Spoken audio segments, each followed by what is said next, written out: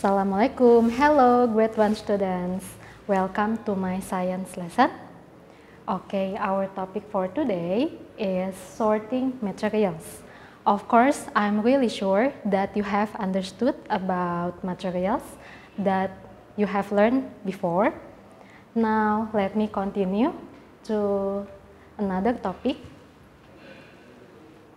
Okay, this is the keyword for today. This is recycle. Have you ever heard about recycle? Or do you have some things that can be recycled? For example, I have this picture.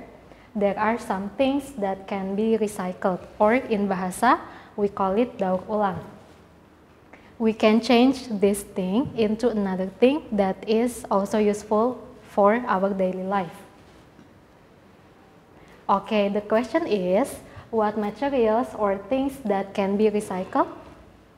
Let's check. You can sort the materials based on their properties. Okay, this one I have fabric. As we know that fabric is flexible. You can change the fabric or into another thing. For example, into the other clothes or bag. You can make also bag from fabric. And then this one, if you pay attention to the picture, you can turn a plastic bottle into bag. Actually, you can find another things that can be recycled. And then we have this one. You always use this one in your everyday life. For example, writing or making something. I have an example here. You can make craft from paper. What things can you make from paper? What another thing? Okay, I can make craft from papers. Actually, there are many kinds of crafts that you can make from paper.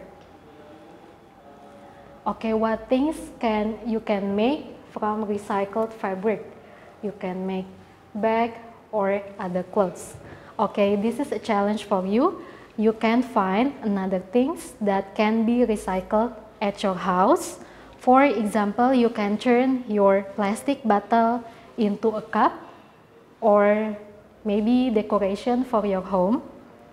Okay, you can answer this question and join the Zoom session next after this video. That's all for today. Thank you for joining the lesson. Assalamualaikum.